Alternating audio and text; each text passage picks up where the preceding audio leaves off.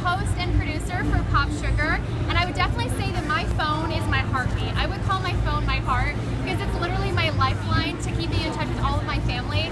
I live in LA, but my family lives in Arizona, so when I'm FaceTiming little Maximus and Bexton, my 7 and 5-year-old nephew, this is how I connect with them. Or when I talk to my dad every morning on my way to work, I use this phone. But I also book all of my travel on my phone. I'm Instagramming, I'm tweeting, I'm Facebooking. This is how I shop.